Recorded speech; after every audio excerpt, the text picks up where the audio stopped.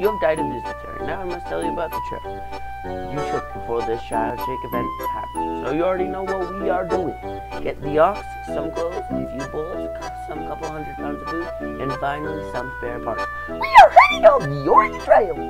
Say goodbye to everything you've loved. Your bed, not doing hard work, the bathrooms, and everything else you love about your life. Because we are heading to the trail to Oregon. But make sure to grab some cameras because we will have some sightseeing. It took us so much time. You had to make sure to pack early. You had to leave at the precise time for it if it's already or even lit. I honestly want to go on the trail. Wow.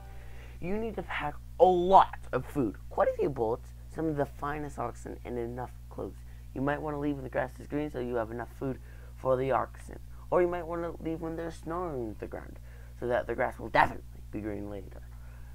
Or you might want to leave when the grass is brown so that the snow will be on the ground, so then after the snow the grass will be green. I'd go the first option. I also don't think oxen would even live that long with brown grass and then snow. So you start off in this place called Independence, which is located in Missouri. You hear about the green grass, great soil in the northwest of where you are now. Your family thinks, oh, that's a great place to go. Let's go there. But they did not know how hard it would be. A whole lot of people died on the Oregon Trail. Will you die or survive?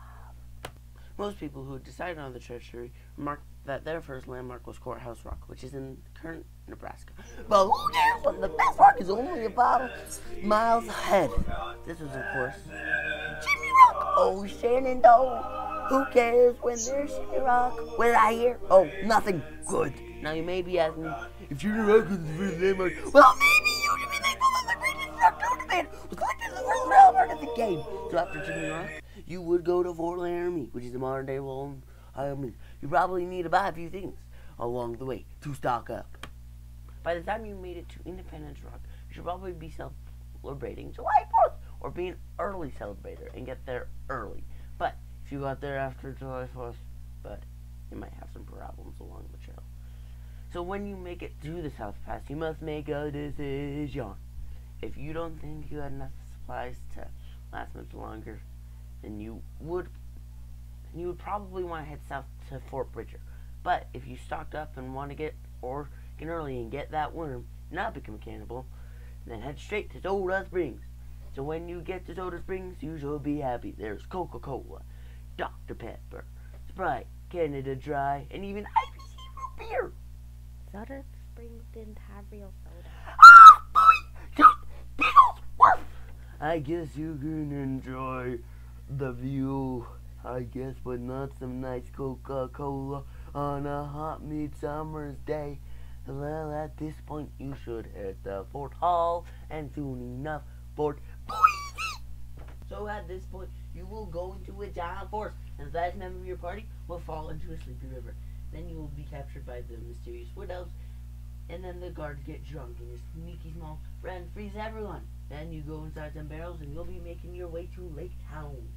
That's a part of The Hobbit, and Legolas wasn't even in the hashtag book. I knew why Legolas, but I was looking forward to this part of the trail, but now I know it's a story about Bumper.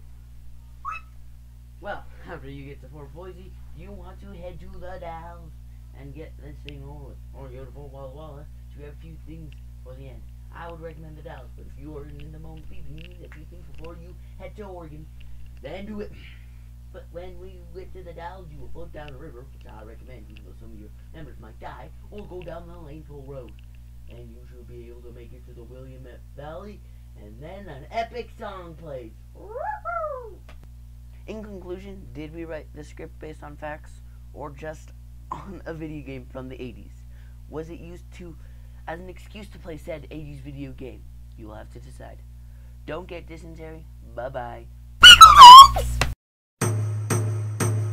Let every good fellow now join the song. Viva la company! Success to each other and pass it along. Viva la company! Viva la, viva la, viva la more! Viva la, viva la,